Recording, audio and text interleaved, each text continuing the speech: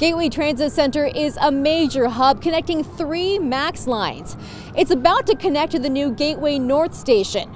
But first, 6 weeks without any trains running through here. And for folks who rely on them, that means planning ahead. At the Gateway Transit Center, people need to get around. The trains are always busy. On Wednesday night, those who rely on them every day were surprised to learn they'll have to do without MAX service at Gateway for 6 weeks, from January 14th to February 25th. For what reason? TriMet says crews will use that time to connect the new track and systems they built just north of the transit center. They'll also get the new Gateway North station ready for service.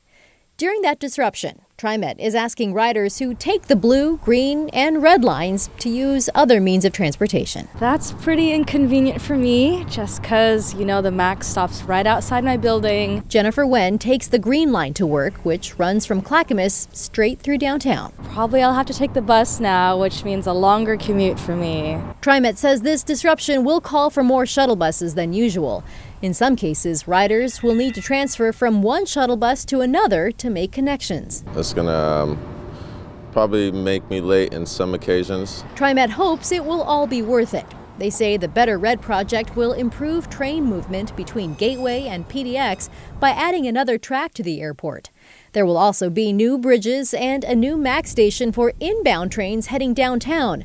You'll find that just north of Gateway. It should all be ready to go on February 26th. In Northeast Portland, Catherine Cook, KGW News.